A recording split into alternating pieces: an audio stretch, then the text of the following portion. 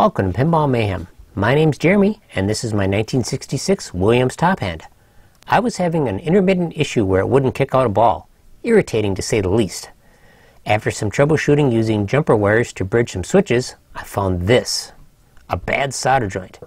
This joint was so bad that after flowing new solder onto it, the problem persisted.